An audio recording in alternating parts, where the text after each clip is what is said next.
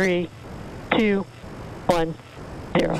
Ignition. SpaceX launched 4 astronauts into orbit on Sunday, marking a major milestone for NASA. It was their first full-fledged mission on board a privately owned spacecraft. And resilience rises. Not even gravity contains humanity when we explore as one for all.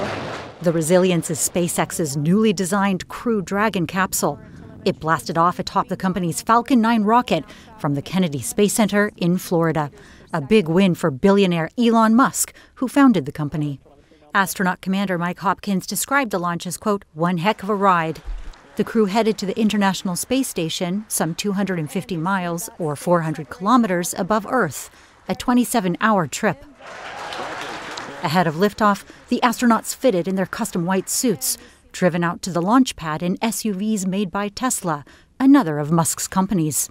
The other NASA crew included Victor Glover, reportedly the first black astronaut to live aboard the orbiting laboratory, and physicist Shannon Walker.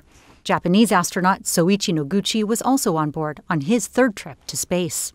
Sunday's launch puts NASA back in the ring 9 years after ending its space shuttle program and signals a new era of cooperation with private companies. But SpaceX's Elon Musk was not there to watch the successful liftoff. Just 2 days earlier, he said he, quote, most likely had a moderate case of COVID-19. SpaceX and NASA have conducted contact tracing and determined Musk had not come into contact with anyone who interacted with the astronauts. The mission is expected to last about 6 months.